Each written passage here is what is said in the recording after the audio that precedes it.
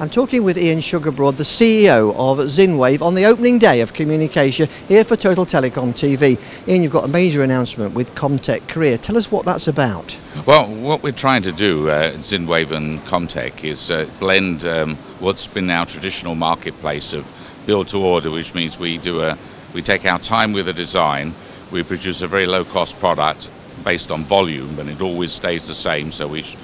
And blend that with the Korean approach, which is very rapid design and very innovative design and continual change. So we're trying to use their rapid design technique with our low-cost technique to produce a world-class product at the lowest cost point with really innovative features in it that we can evolve very rapidly. And this is for bringing more capacity within buildings. Tell us a bit more about the detail and something called POI that's involved. Okay. So the product involved is called a POI, which is an acronym for Point of Interconnect.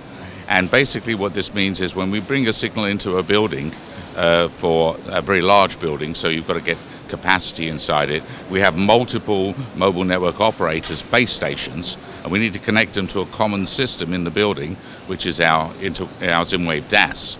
And by doing that, we need to be able to control the input levels and be able to do alarms if things go wrong and be able to move signals around.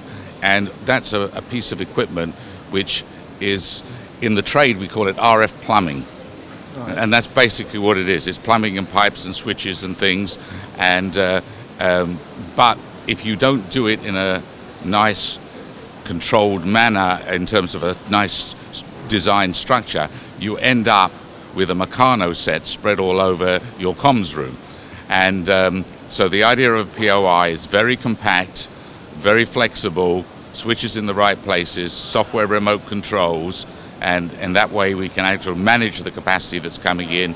If anything goes wrong, we know about it in advance, we can take proactive action remotely. And so this is all about improving the quality of signals in the building, the capacity of signals in the building, basically making sure your smartphone works anywhere. So it's really going to help installers, considerably on what they had before. The installers before had a nightmare. In fact, they still do today. Installers have an extremely tough job. They have to deal with multiple different manufacturers' equipment being all hooked together, right, with multiple sets of drawings from the multiple people involved.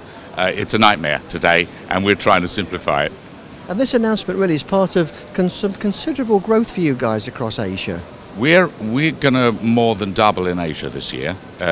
We have put in a major expansion. We've added people this year working out of the Philippines. We put a manager into Australia.